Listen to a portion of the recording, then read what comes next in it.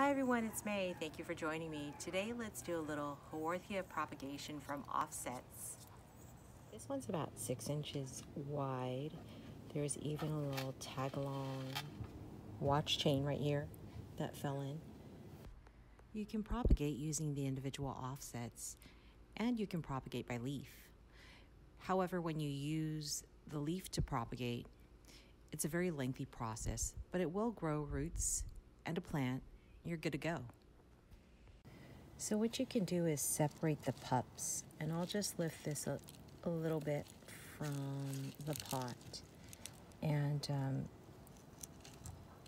I pick one that's a good size. I'll just kind of look at the leaf formation, and sometimes you hear a little snap. That means that you've detached it. So I'll grab this, and if you look right in there, oh, did you hear it? Did you hear that snap? And then you just kind of wriggle it. It's ready to go. It's like, Mama set me free. So I'll just tug out a little. And oh, look at that. Look at that lovely root system. And you can plant it separately in its own pot, and it'll do great. Look at how fat and juicy those leaves are. I'm sorry, does anybody else want to just eat these and chew them up whenever you see these fat leaves? They look so juicy and good.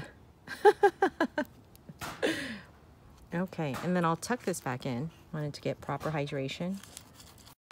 And I'll take this and let it dry out for a day or so. Okay, so I have this plant, and I have some loosely packed dirt and a really beat up old brush that I think I got from Walmart for $1 or something like that. So I'll make a hole right in the center, and you can see it's a nice deep hole there, and I'll just pack in the roots. Make sure all the roots are down there, and then I'll scoop it in